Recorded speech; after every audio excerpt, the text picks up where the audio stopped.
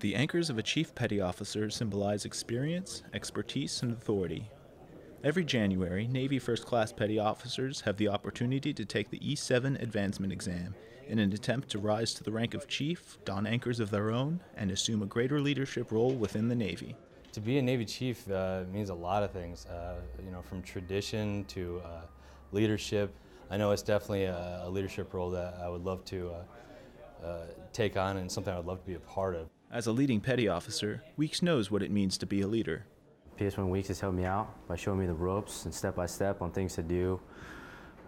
Whenever I need help, he loves to lead by example, and I think he'd make a great chief. Every promotion thus far has been a new series of challenges that I thought I knew what was coming next, but I didn't. So it's a very exciting opportunity to be a part of that mess. Would be one of the greatest achievements of my career, of anyone's career.